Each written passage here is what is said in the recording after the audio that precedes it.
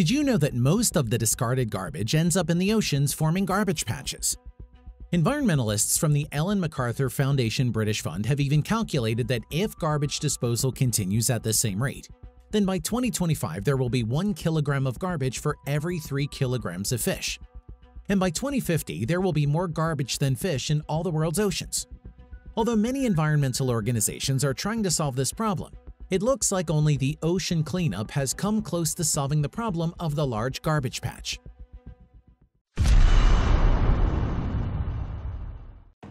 Today, there are 5 large accumulations of garbage in the Indian, Pacific, and Atlantic Oceans.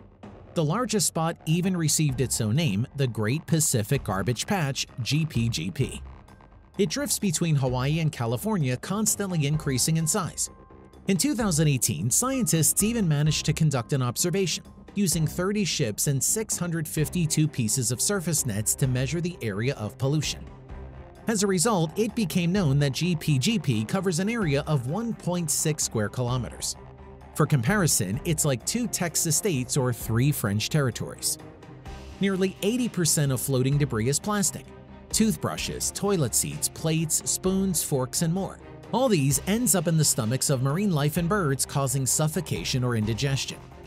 As the researchers note, the problem is only getting worse. Every year, from 1.1 to 2.4 million tons of new plastic waste gets into the oceans. One of the companies that has offered a rather original solution to this problem is the Ocean Cleanup. The founders of the company decided to clear the oceans of garbage in a rather brutal way. They proposed building a giant net, similar to a fishing net, and using it to start collecting plastic. The collected garbage is recycled and later reused in people's lives. The first prototype, called System 001, was launched in September 2018. For 4 months, Ocean Cleanup has been studying its prototype at the Great Pacific Garbage Patch. More than 273 tests were carried out, during which 30 ships and an aircraft were involved. Unfortunately, the first prototype showed serious flaws. In particular, the system could not effectively hold the plastic. Insufficient strength was also revealed. During the work, an 18-meter section came off the system. The second project, dubbed System 001/B and launched in 2019, has become more successful. Major errors in the first draft were fixed, and new solutions were tested. In particular, such as speeding up the plastic collection system using buoys and slowing down work with a special sea anchor parachute. Acceleration and deceleration are necessary for the most optimal passage of polluted waters. A lot of time was devoted specially to changing the configuration of the underwater part of the system to reduce the load. The company was not eager to lose another section as in the previous project.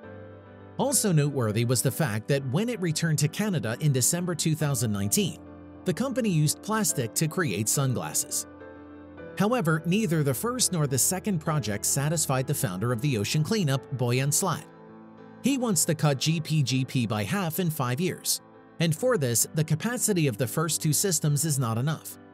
That is why, upon completion of the second project, work on the third one, the System 002, was immediately launched.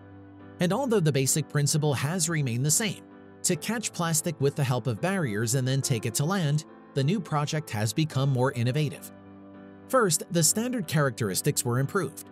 The coverage of the special barrier was expanded to 1,800 meters. The efficiency of plastic catching was increased and the strength of the sections was increased. Secondly, for the first time, they began to actively use the engines of ships to increase the speed of movement over a garbage patch. In the first projects, this was not due to a sharp drop in the effectiveness of the above-mentioned barrier. Third, a navigation system was launched to control the barrier. This will allow the team to pick up garbage from the tightest areas.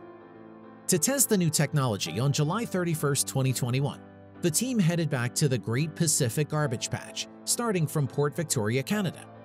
Over the next 12 weeks, the Ocean Cleanup tested System 002's strength, efficiency, speed, and agility over and over again. The tests turned out to be so difficult that the team even had to arrange a break, dividing the trip into 2 parts, 6 weeks each. And only by October 20, 2021, was the team able to officially end the tests, returning to Canada. The project was recognized as a success, and by November, System 002 returned to the garbage patch for regular cleaning. Thus, we are able to officially declare that it's game over for the GPGP, But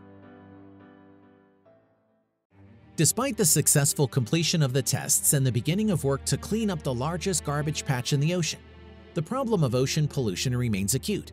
People also continue to use plastic in their daily life and throw it into landfills, where it eventually ends up in rivers, seas, and oceans.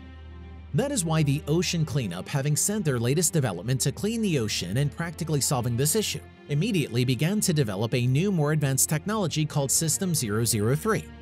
The creators want to make it cheaper and faster so that in the future, it would be possible to establish a serial production to clean up all the oceans.